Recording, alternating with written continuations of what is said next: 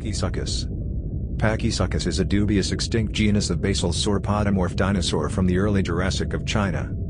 Pachysuchus is known from a poorly preserved partial rostrum that was described from the Lower Lufeng Series in Yunnan by paleontologist Yang Zhongjian, C.C. Young, in 1951. The type species is Pachysuchus imperfectus.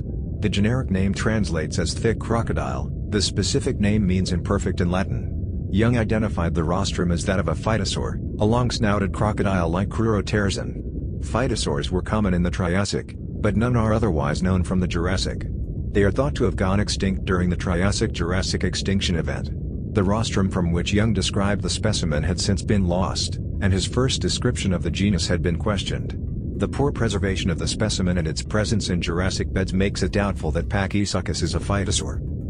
Barrett and Xu Xing, 2012, relocated the holotype of P. imperfectus, specimen IVPP V 40, and identified it as actually belonging to a taxonomically indeterminate basal sauropodomorph. According to Barrett and Xu, the holotype of Pachysuchus does not bear any unique features or a unique character combination. It differs from rostra of other early Jurassic Chinese sauropodomorphs, but it cannot be ruled out that the differences are caused by its poor preservation, making it a nomen dubium.